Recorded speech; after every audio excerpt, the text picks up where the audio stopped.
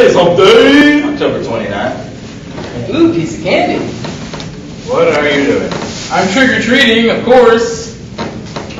What are you even supposed to be? A Christmas tree, duh. No, I'm supposed to be a construction worker. But it's not even Halloween yet.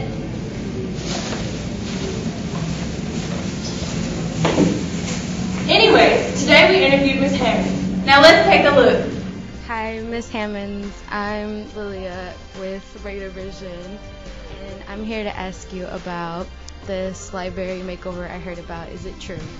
Yes, it is. So what is going to be happening? What kind of stuff are you going to get in here? Well, they're going to give us quite a bit of money, about $700,000, to completely renovate our library. And how long do you think it's going to take?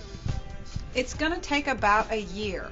Now, that includes a lot of planning. Some architects are working up some preliminary plans right now. But as they're planning, and I want to make sure I say this so that students are hearing it and they can tell their teachers and parents, there's going to be a survey. Look on the McGavock website. I want to make sure all students have some feedback in this planning process. Let us know what you would like the new library to look like. Of course, we're going to make sure that it doesn't look like it belongs in the 90s. We're in the 21st century, and what we're getting is a 21st century library. But we want to know what you guys think about what that should look like. And we want to know what the teachers think, and we want to know what parents think about what their library should look like for their students. And where are all the books going to go? They're going to pack them up and take them to the Nashville Public Library, who's going to help us pack.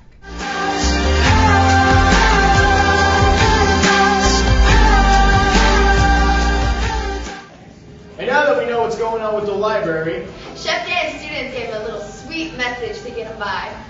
Chef, this is Alan, just checking in with you, just letting you know we miss you. I really hope that you can keep in contact with some of us until you're ready to come back, and we do miss you greatly. And I hope you see the sign. We're all here thinking about you, Chef, so please call my phone.